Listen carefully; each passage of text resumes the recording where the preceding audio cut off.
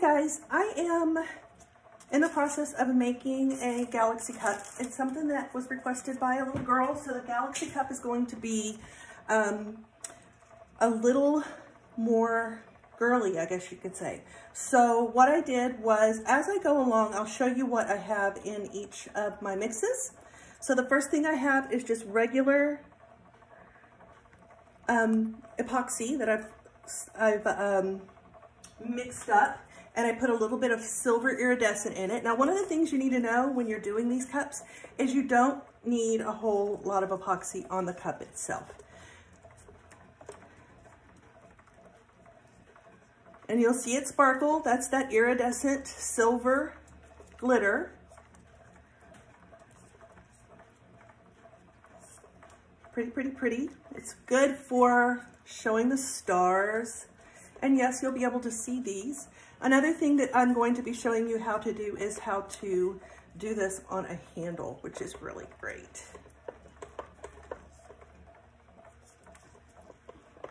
Everybody needs to know how to work those handles. All I'm basically doing is just rubbing onto the handle like this, making sure it's around the base of the handle, a little bit on the bottom. And guys, it doesn't take much at all. You don't want everything to be floating on top of the epoxy. You want it to be mixing in with the epoxy. So it doesn't take much at all. Now I'm going to take my heat gun, or my my handy dandy torch. Switch gloves real fast. And heat up this epoxy just a little, just so it will be warm. A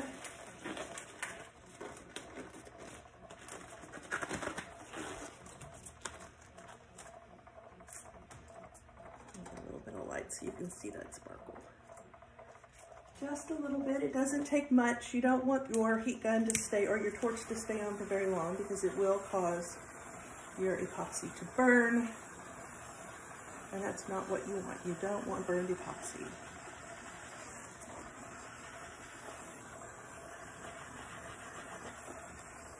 Just want it warmed up a little bit. Not much. Okay. First thing I'm going to do is I'm going to use my alcohol inks. I use Tim Holtz, and I use Pinata. So I'm going to use Tim Holtz Purple first. Not really quite sure. Oh, it's Purple Twilight. And drop this on mine.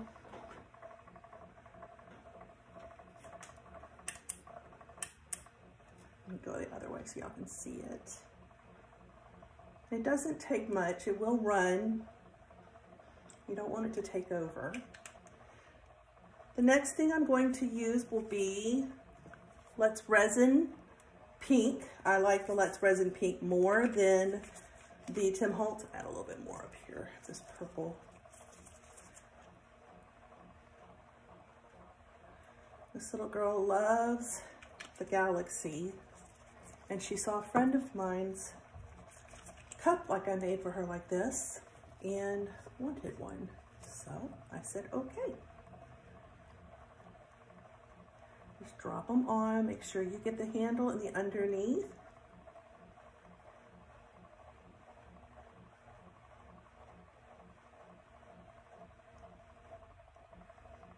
Now you'll notice that the cup is several different colors. When I spray painted it white, pink, and purple, so that it would pick up those colors as well. It's not one solid color.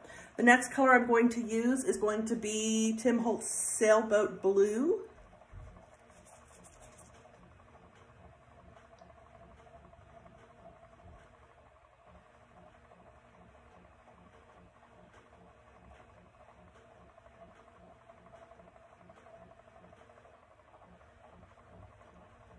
Make sure you get your handles.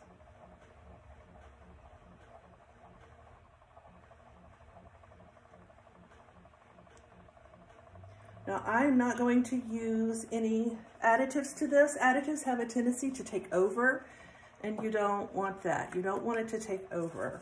All right, finally I'm going to use Pinata's Blanco, which is the white, and please excuse how badly it looks, but I use it a lot. And so much that it's actually empty. You may not be using this one. Now the next thing I'm going to be using will be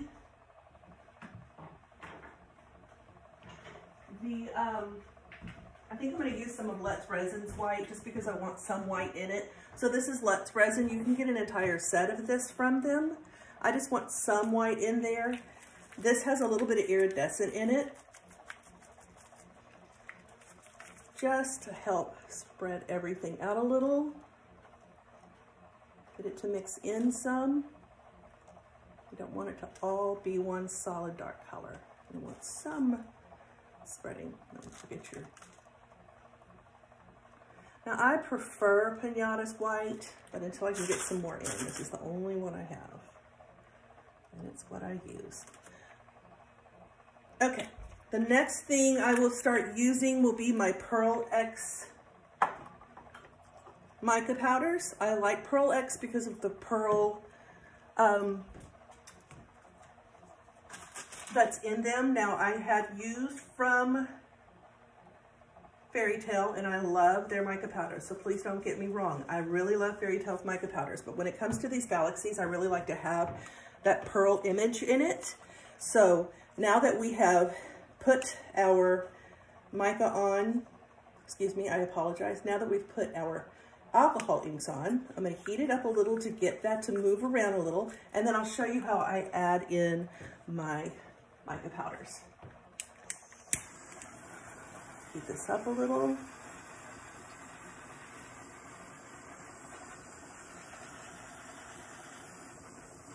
This also helps the mica powders to move when I add them on.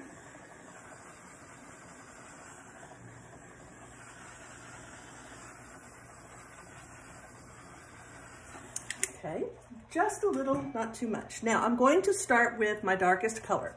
This is the Pearl X Purple. It is called Reflex Violet.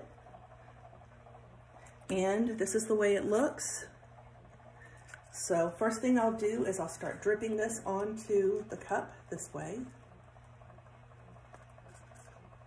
There's no rhyme to reason about how you put this on.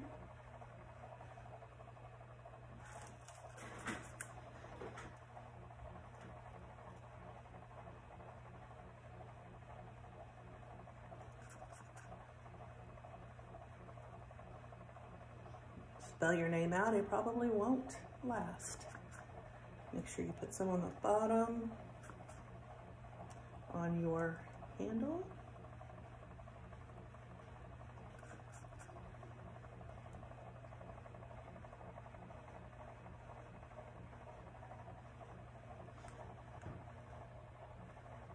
The next one I'm going to use is going to be a darker color as well. It's the Pearl X Duo Blue Green.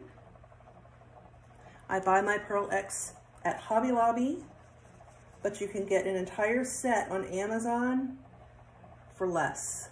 I think I pay $5.99 at Hobby Lobby, and you can get an entire set for about $3 a piece if you buy all of them. The only thing I don't like about the set is it doesn't come with the white, but that's okay. I can get that at Hobby Lobby and still save money.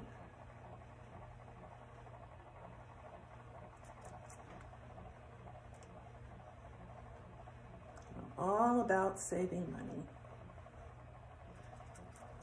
Put some on the bottom. I've already gotten some on my handle. Very good. The next one that I'm going to use is going to be the pink.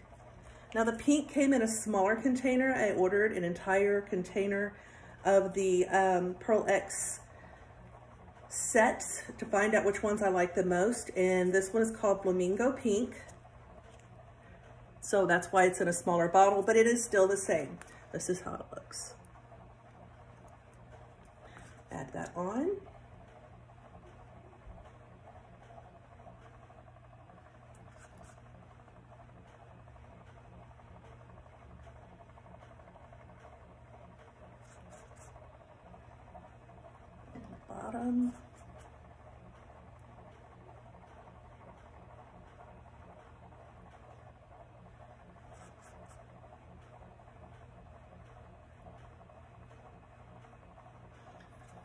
Putting a little swirl in there to give it something to have fun with, a little bit more on the handle. And finally, the one that I'm going to use next is going to be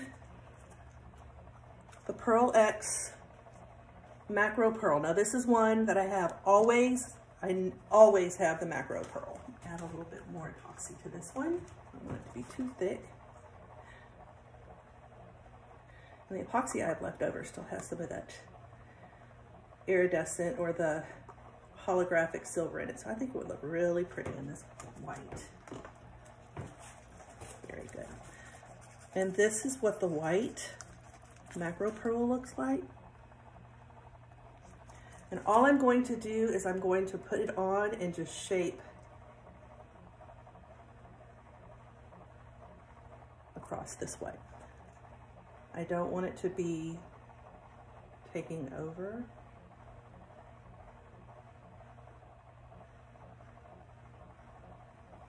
Put some on the bottom.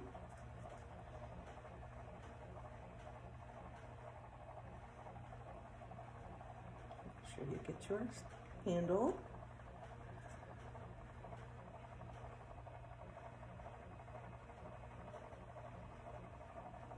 I love these cups. They're so fun. You just never know what you're going to get.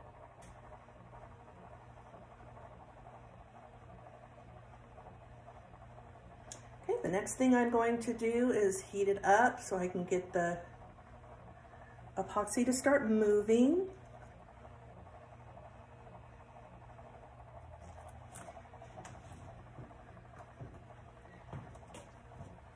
Stop it and turn it in the other direction. If your cup turners turn in the other direction, it's a good thing to make it go in the other direction so that it will blend differently. I don't know how to really say it. Now the next thing I'm going to use is going to be my heat gun. My heat gun starts, heats up, and then it has to cool off. So it will still be running in the background, but you won't hear it as much.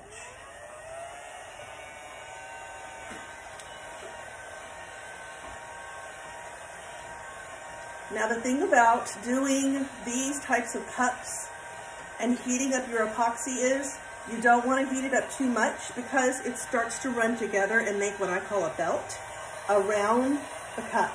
You don't want that to happen. You want it just to heat up enough to start moving.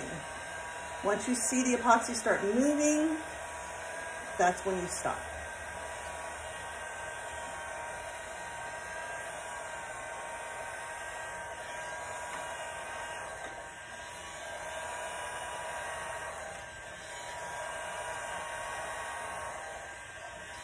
And that's what it's doing now.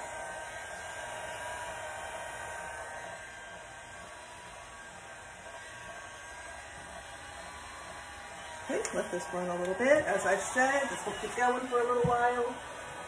But I'm liking how this is looking a lot. I'm going to take you off here and let you see it up close.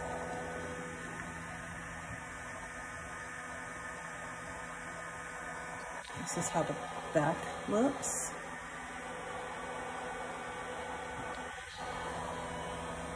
So just a quick pop in to show you a cup that I enjoy making, and I think that she'll be happy with it. Have a great day.